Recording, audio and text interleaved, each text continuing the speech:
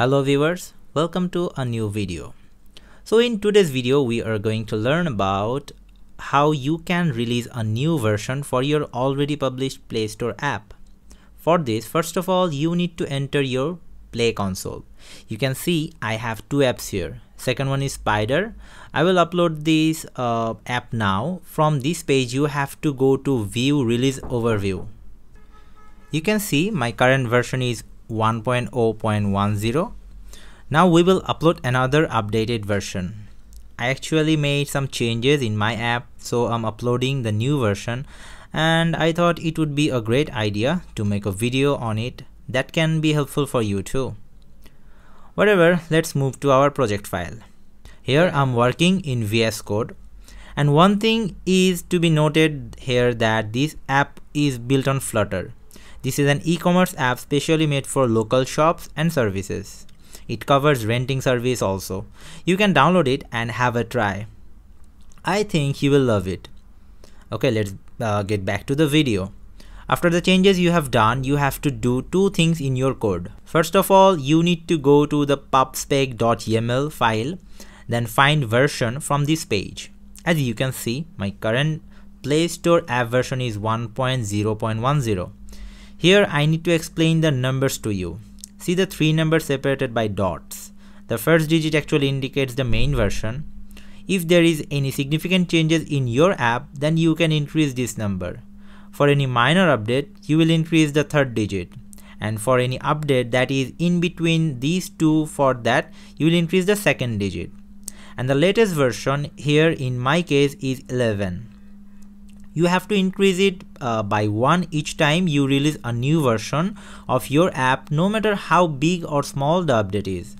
For every new release, you have to increase 1 with the previous latest version number. As my update is minor, so I am increasing the third digit, which was previously 10. Now after increasing it, it will be 11. And the version number will be 12 in this case, as the previous one was 11. Now you have to release a bundle because you know Play Store cannot take APK files. You have to provide a bundle for the Play Store. Actually, this package contains APKs for all types of devices. When somebody will download your app, Play Store will provide him in the appropriate app according to his device. That's why you have to upload the APK bundle for the Play Store. And to get the bundle, you have to write a command here. This is Flutter build app bundle. Now let's see where you will find this file. So these are my project files.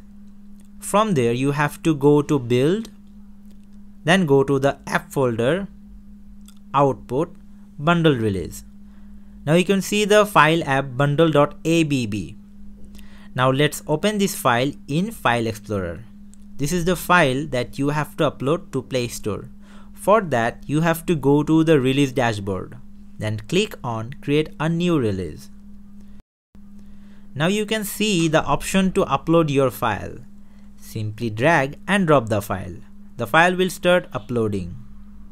Now you have some things here. First of all, you need to put the version name here, the same thing as the version name you just edited in the project files.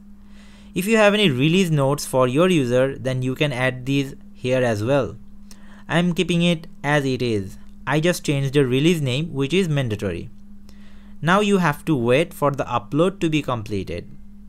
Play Store actually manually review all of your updates for apps before going to the Play Store. These manual reviews sometimes may take longer time, but in general it takes around 1 to 2 hours. But last week it took around 15 days for the same process for me. But it doesn't happen always. Now you can see my upload is completed. You can press next button. Now you can see the version name 12 is in this case. Then press start roll out to production. That's all you have to do. And it is showing that this version is in review. I hope this video was helpful for you. If you face any issues, comment box is open for you. I will try my best to answer your questions. If you like this video, a thumbs up and a free subscription would be great. That's all for today. See you in the next one.